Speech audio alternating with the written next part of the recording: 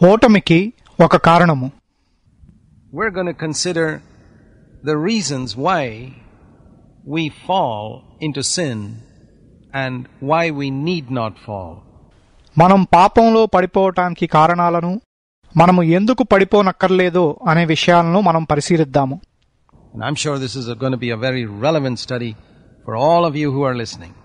వింటున్న మీ అందరికీ ఇది చాలా సంబంధితమైన ధ్యానమని నేను ఖచ్చితంగా నమ్ముతున్నాను. We considered in our last study that grace could keep us from being mastered by sin. మన గత ధ్యానంలో కృప మనలను పాపము యొక్క ప్రభుత్వం నుండి కాస్తుందని మనం చూచాము. Man's greatest problem is that he's mastered by sin. మనుషుడి అతి గొప్ప సమస్య అతడు పాపం చేత ఏలబడటమే. And God has made a way through Jesus Christ, not only for the forgiveness of our sins, but for delivering us from sin's power. దేవుడు యేసుక్రీస్తు ద్వారా మన పాపముల యొక్క క్షమాపణ కొరకే కాకుండా పాపము యొక్క శక్తి నుండి మనల్ని విడిపించడానికి మనకు మార్గము సిద్ధం చేశాడు. This is the good news of the gospel, really, that we can be delivered from the power of sin. మనం పాపం యొక్క శక్తి నుండి విడుదల పొందగలమనేదే నిజంగా సువార్త యొక్క శుభవార్త. You know, there's a difference between being forgiven and being saved. క్షమించబడటానికి రక్షించబడటానికి మధ్య తేడా ఉందని మీకు తెలుసా? Many people wouldn't be able to explain the difference between the two. ఈ రెండిటి మధ్యనున్న తేడాను అనేక మంది వివరించలేరు. Let me use an illustration to explain it. దాన్ని వివరించడానికి నేను ఒక దృష్టాంతాన్ని వాడతాను. If the people of the corporation are digging up the road in front of my house and they made a deep pit there. నా ఇంటి ఎదురుగా corporation వాళ్ళు రోడ్డును త్రవ్వి ఒక లోతైన గుంటను చేస్తే, and if I have a little child who's in my home and I tell him, well son, don't go near that pit because you may fall and you may hurt yourself. నా ఇంటిలో ఒక చిన్న బాలుడు ఉంటే నేను వాడితో ఆ గుంట దగ్గరకు వెళ్ళొద్దు, ఎందుకంటే నువ్వు ఆ గుంటలో పడితే నీకు దెబ్బలు తగులుతాయి అని చెప్తాను. You know how little children are, they don't pay attention to their parents and say he goes near the pit and he falls into it. చిన్న పిల్లలు ఎలా ఉంటారో మీకు తెలుసు. వారు వారి తల్లిదండ్రులను పట్టించుకోరు. వాడు ఆ గుంట దగ్గరకు వెళ్ళి దానిలో పడ్డాడనుకోండి. And from within the pit he cries out and saying, daddy, daddy, help me. ఆ గుంటలో నుండి వాడు నాన్న నాన్న నాకు సహాయం చేయి అని కేకలు వేస్తాడు. And I hear that voice and I go running and I go there and say, son, what happened? He says, daddy, I'm sorry, I disobeyed you and I've fallen here in this pit. And that pit's about, say, 8 feet deep. నేను దాన్ని విని పరుగెత్తుకు వెళ్ళి ఏమైందని అడుగుతాను. నాన్న నన్ను క్షమించు, నేను నీకు లోబడలేదు, నేను ఈ గుంటలో పడిపోయాను అని వాడు చెప్తాడు. ఆ గుంట సుమారు 8 అడుగుల లోతుంది. And I say, well, that's okay, son. I forgive you. Goodbye. నేను సరేరా, నేను నిన్ను క్షమించాను, వెళ్ళొస్తాను అని చెప్తాను. And I leave him there and I go. వాడిని అక్కడ విడిచిపెట్టి వెళ్ళిపోతాను. Have I forgiven him for his disobedience? I certainly have. వాడి అవిధేయతను నేను క్షమించానా? నిశ్చయంగా క్షమించాను. Have I saved him? No, I haven't. నేను వాడిని రక్షించానా? లేదు, రక్షించలేదు. Do you understand the difference now between being forgiven and being saved? ఇప్పుడు మీకు క్షమించబడటానికి రక్షించబడటానికి మధ్య తేడా అర్థమైందా? David said, bless the Lord, O my soul, who forgives all your iniquities. నా ప్రాణమా, నీ దోషములన్నిటినీ క్షమించు ప్రభువుని సన్నుతించుము అని దావీదు చెప్పాడు. But David could not be saved from the power of sin. కానీ దావీదు పాపం యొక్క శక్తి నుండి రక్షింపబడలేకపోయాడు. It was the same with every person in the Old Testament. పాత నిబంధనలో ప్రతి వ్యక్తి యొక్క సంగతే అంతే. But when we turn to the pages of the New Testament, in the very first page, we come to this verse in Matthew 1 verse 21. కానీ క్రొత్త నిబంధనకు వచ్చినప్పుడు దాని మొదటి పేజీలోనే మత్తయి సువార్త 1వ అధ్యాయము 21వ వచనంలో మనం ఈ వాక్యాన్ని చూస్తాము. You shall call his name Jesus, because he shall save his people from their sins.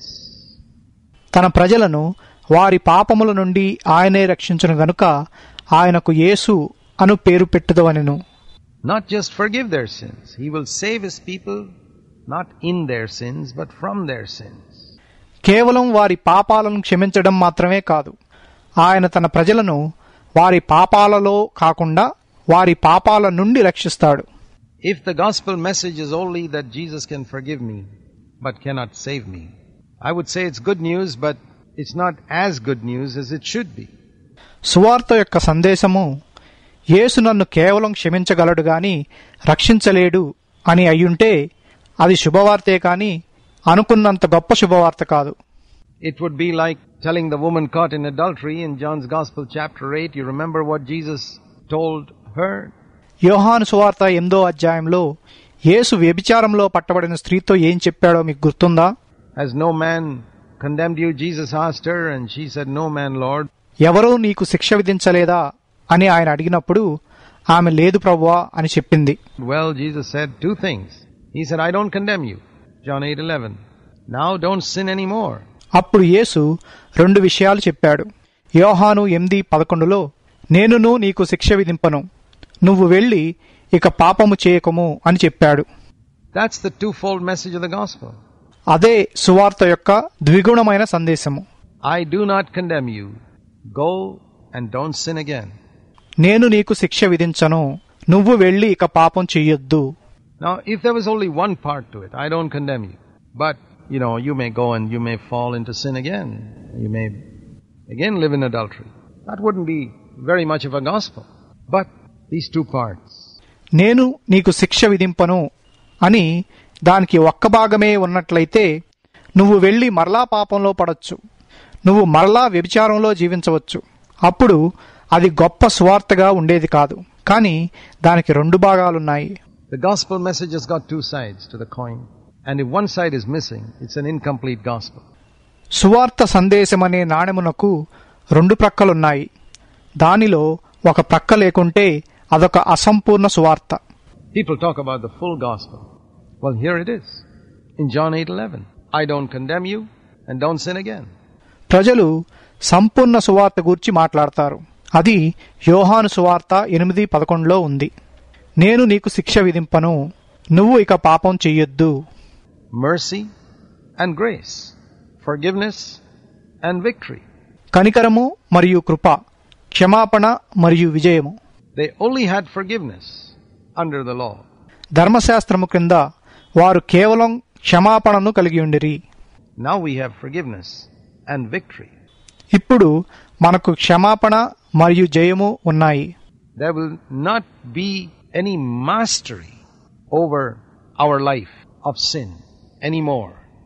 పాపము ఇక మన జీవితంపై ప్రభుత్వం చేయదు. Now, if that be the case, does it mean that we will never sin again?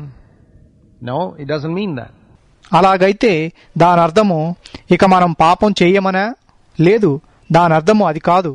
God says He's going to change our nature and give us the nature of God, of Himself, His own divine nature. And when I have that nature, and I allow that nature to gradually control my life, I will become more and more free from sin. But I will not want to sin anymore.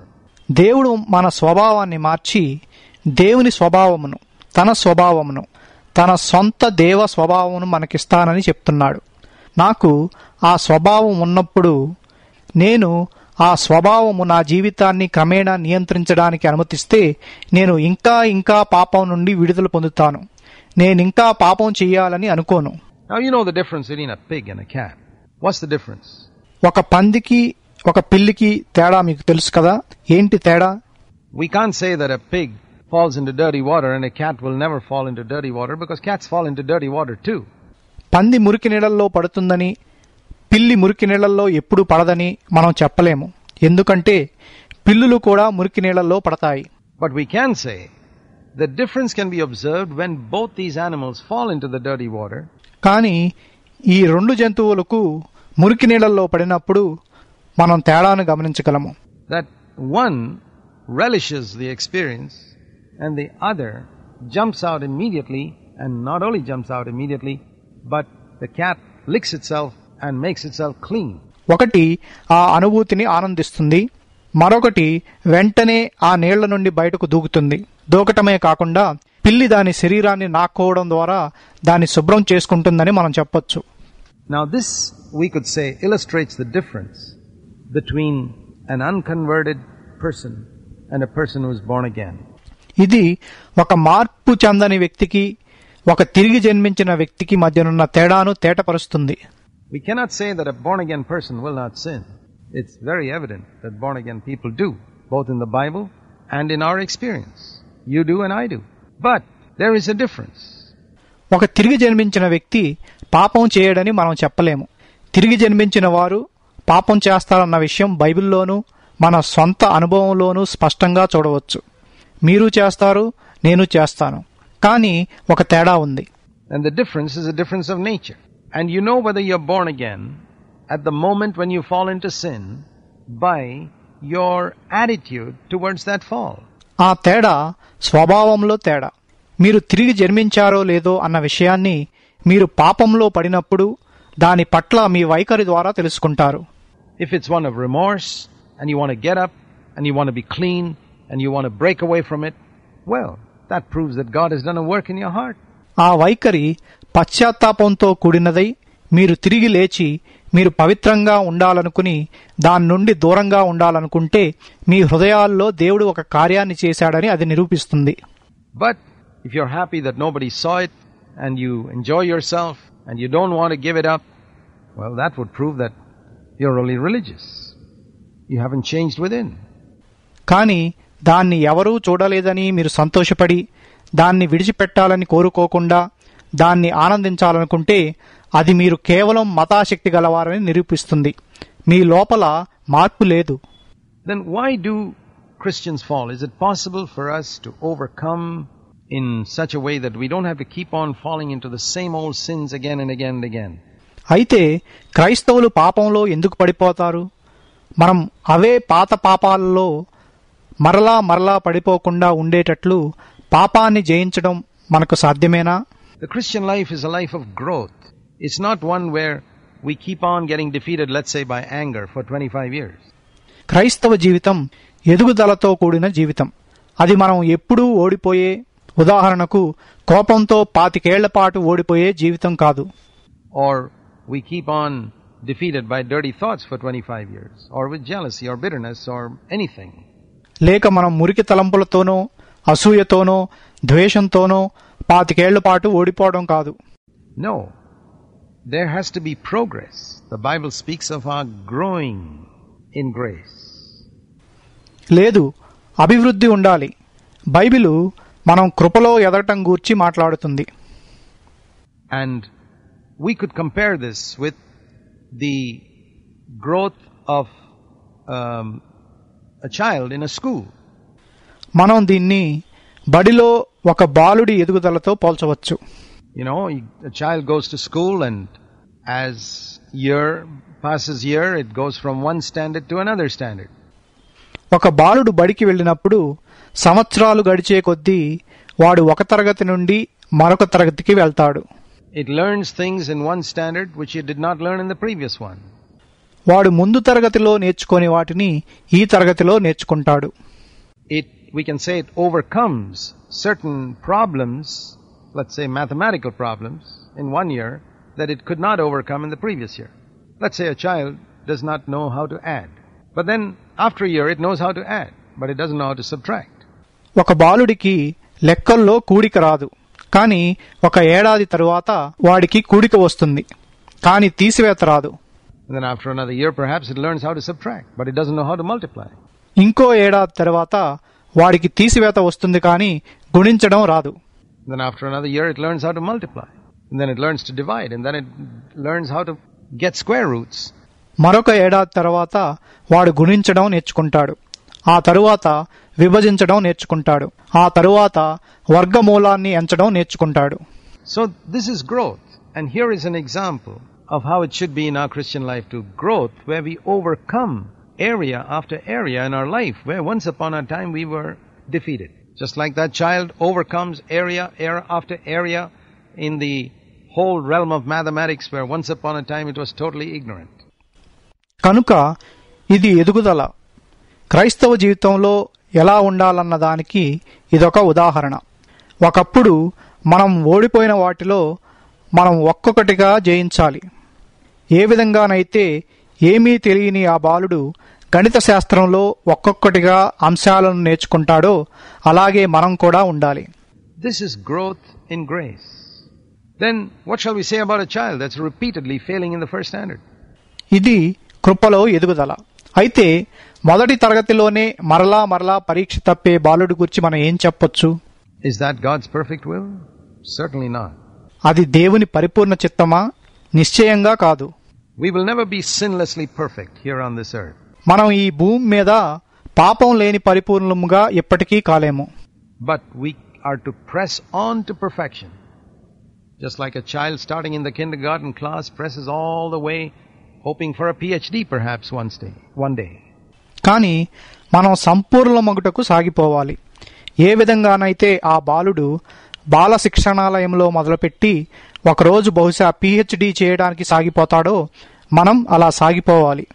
But there's a pressing on to something higher each year. ఇంకా ఉన్నతమైన మెట్టుకు ప్రతి సంవత్సరం సాగిపోవాలి. The Bible says in Proverbs 4 and verse 12 that the path of the righteous. సామెతలు 4:18 Bible నీతిమంతుని మార్గం గురించి చెప్తుంది. Proverbs 4 verse 18 actually, the path of the righteous is like the light of dawn that becomes brighter and brighter as the day progresses until it reaches the perfect noonday position. పట్టపగల వరకు వేకువ వెలుగు తేజరిల్లునట్లు నీతిమంతుల మార్గము అంతకంతకు తేజరిల్లును అని చెప్తుంది. Brighter and brighter, just like the sun from dawn to midday position. There's never a time when the sun goes down and becomes darker. It gets brighter and brighter and brighter and brighter, and that's God's perfect will for us. అంతకంతకు అంటే సూర్యుడు అరుణోదయం నుండి మధ్యాహ్నం వరకు ఏ విధంగా ప్రకాశిస్తాడో సూర్యుడు క్రిందకు వెళ్లి చీకటి పడడం అనేది ఉండదు. సూర్యుడు ఇంకా ఇంకా ప్రకాశిస్తాడు. అదే మన పట్ల దేవుని పరిపూర్ణ చిత్తమయ్యింది. Just like for a child in school, we expect it, if it's in first standard this year, we expect it to go to second standard next year. ఏ విధంగా ఒక బాలుడు బడికి వెళ్ళినప్పుడు ఈ ఏడు మొదటి తరగతిలో ఉంటే వచ్చే ఏడు రెండవ తరగతికి వెళ్తాడని ఆశిస్తామో ఆ విధంగానే. It won't reach 10th standard for another 9 years, but we expect it to reach second standard the next year, the third standard the next year, and so on. వాడు 9 ఏళ్ల వరకు 10వ తరగతికి వెళ్ళడు. కానీ వాడు వచ్చే సంవత్సరం 2వ తరగతికి వెళ్తాడని ఆ తర్వాత సంవత్సరం 3వ తరగతికి వెళ్తాడని ఆశిస్తాము. God's will for you, my friend, is that you should go from one degree of glory to another. Progress, overcoming. స్నేహితుడా, నువ్వు మహిమ నుండి అధిక మహిమకు వెళ్లాలన్నది నీ కొరకు దేవుని చిత్తమయ్యింది. అభివృద్ధి చెందాలి, సాధించాలి, జయించాలి. You're not to be defeated by the same sins year after year. You're to be an overcomer. నువ్వు అవే పాపాలతో సంవత్సరం తర్వాత సంవత్సరం ఓడిపోకూడదు. నువ్వు జయించువాడిగా ఉండాలి. Then why is it that some students fail and fail and fail and fail repeatedly in the same class? అలాగైతే ఎందుకని కొంతమంది విద్యార్థులు అదే తరగతిలో పదే తప్పుతూ ఉంటారు? Well, there could be many reasons, but I think one of the fundamental reasons is a lack of the fear of God. దానికి చాలా కారణాలు ఉండొచ్చు, కానీ ఒక ప్రధానమైన కారణం దేవుని భయం లేకపోవడం అని నేను అనుకుంటాను. In the book of Proverbs, chapter 9 and verse 10, it says that the fear of God is the beginning of wisdom. సామెతల గ్రంథము 9:10 దేవుని యందు భయభక్తులు జ్ఞానమునకు మూలమని చెప్పబడింది. In other words, it's the first lesson in the school of wisdom. It's like learning the alphabet. వేరే మాటల్లో చెప్పాలంటే జ్ఞానం అనే బడిలో అది మొదటి పాఠము. అది అక్షరమాలను నేర్చుకోవడం వంటిది. You know, when you go to school, when a child goes to school, the first thing it learns is the alphabet. మీరు బడికి వెళ్ళినప్పుడు, ఒక బాలుడు బడికి వెళ్ళినప్పుడు వాడు మొదటిగా నేర్చుకునేది అక్షరమాలనే. What is the alphabet of wisdom? జ్ఞానము యొక్క అక్షరమాల ఏంటి? It is to fear the Lord. And it says in Proverbs 8 and verse 13, to fear the Lord is to hate evil. అది ప్రభువు యందు భయభక్తులు కలిగి ఉండటం. ప్రభువు యందు భయభక్తులు కలిగి ఉండటం చెడుతనమును విసర్జించటమే అని సామెతలు 8:13 చెప్పబడింది. Let me ask you a question. Why is it that you find when some other believer is nearby, you don't fall into some sins which you fall into when you're all by yourself? నేను మిమ్మల్ని ఒక ప్రశ్న అడుగుతాను. వేరొక విశ్వాసి మీ దగ్గర ఉన్నప్పుడు మీరు పడిపోని పాపాలలో మీరు ఒంటరిగా ఉన్నప్పుడు పడిపోవడానికి కారణమేంటి? When you're alone in a room all by yourself, there's nobody around, why is it you fall into certain sins? And if at that moment a believer walked into the room or knocked at your door and came in, you wouldn't think of or dream of committing that sin. మీరొక్కరే ఒక గదిలో ఉండి చుట్టూ ఎవరూ లేనప్పుడు మీరు కొన్ని పాపాలలో ఎందుకు పడిపోతారు? ఆ సమయంలో ఒక విశ్వాసి ఆ గదిలోకి ప్రవేశిస్తే లేక మీ తలుపు తట్టి లోపలికి వస్తే మీరు ఆ పాపాన్ని చేయాలని కల కూడా కనరు. ఎందుచేత? I'll tell you the reason. Because you fear that man's opinion. నేను కారణం చెప్తాను. ఎందుకంటే మీరు ఆ వ్యక్తి అభిప్రాయానికి భయపడతారు. That man's opinion means more to you than God's. When you're alone, only God is in the room. When that person comes in, that man is in the room. And if that person's presence can prevent you from committing a particular sin, and when that person is away and only God is there, you commit that sin, it would indicate that you do not fear God. దేవుని అభిప్రాయం కంటే ఆ వ్యక్తి అభిప్రాయము మీకు ముఖ్యమైంది. మీరు ఒంటరిగా ఉన్నప్పుడు దేవుడు మాత్రమే గదిలో ఉంటాడు. కానీ ఆ వ్యక్తి లోపలికి వచ్చినప్పుడు ఆ వ్యక్తి లోపల ఉంటాడు.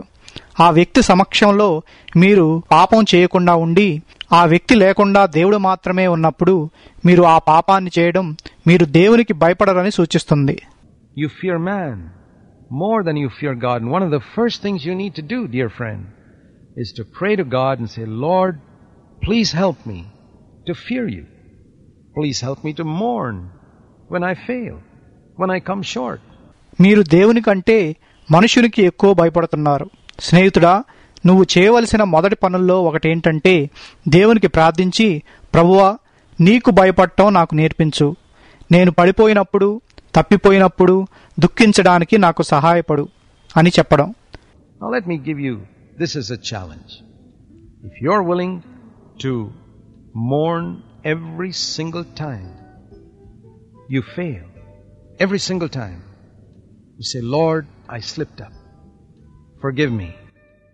Help me to fear you. I want to recognize your presence. I want to live before your face. You will discover those who mourn are strengthened and you can be an overcomer. నేను దీన్ని మీకు ఒక సవాలుగా ఇవ్వాలనుకుంటున్నాను.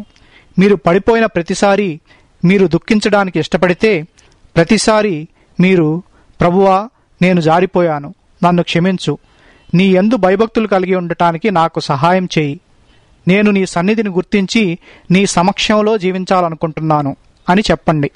దుఃఖించేవారు బలపరచబడటం మీరు కనుగొంటారు. అప్పుడు మీరు జయించువారుగా మారిపోగలరు.